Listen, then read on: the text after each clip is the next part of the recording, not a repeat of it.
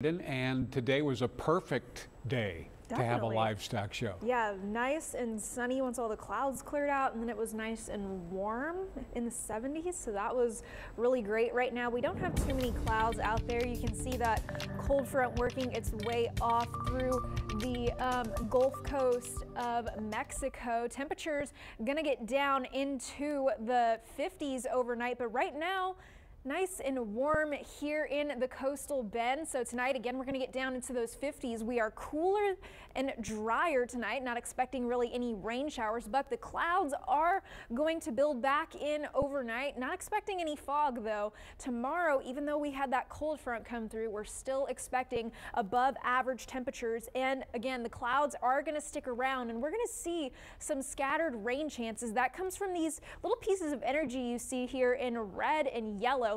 Those track into South Texas tomorrow and are going to combine with some leftover moisture and give us some scattered showers. However, if this goes a little bit further south, then we won't be seeing as much rain as I'm going to show you here in just a couple seconds. So the rest of this evening, clouds look like they're going to clear out and then come right back. Unfortunately, temperatures tonight going to get into middle 50s through the central coastal bend, a little bit cooler to our north, so lower 50s up towards Beeville. Then tomorrow afternoon, here's kind of how those showers could look on radar. I have about 20–30% chance for those rain showers tomorrow. And again, if the energy tracks a little further north, this is kind of what we would be seeing. But if it goes towards our south, you'd expect more of these showers down towards Clayburgh and Kennedy County. So tomorrow, again, it's going to be warmer than normal, but still pretty warm out there, near 70 for our highs. And then going into the rest of the evening tomorrow overnight,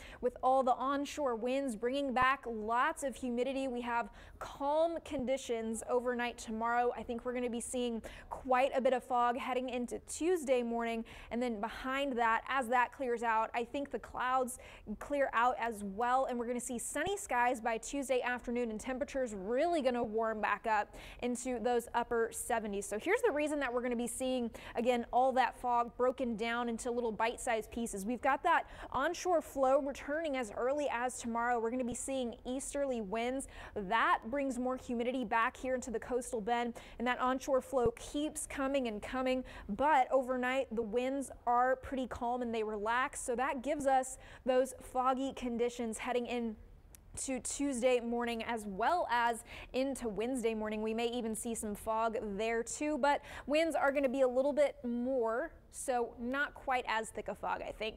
We've got a little bit less humidity today or tomorrow thanks to the cold front that came through today, but that again goes right back up and we see foggy conditions. Then another cold front comes through heading into later this week. There's that little piece of energy that'll give us the rain chance tomorrow. Then here comes that cold front making its way into the coastal bend. By Thursday morning, I think we're going to stay dry though. I don't think we're going to see much rain, if any at all. And then high pressure comes in behind that and we get even cooler with temperatures finally near normal for Friday. So tonight, temperatures in the 50s, so nice and chilly out there. Tomorrow afternoon, 70 for our high. The next couple of days, well, there it is. It's gonna warm up again, even though we just had a cold front. We're gonna be in the 80s in about 3 days. And then finally by Friday, maybe we'll be seeing some normal temperatures for once here in South Texas. Brian.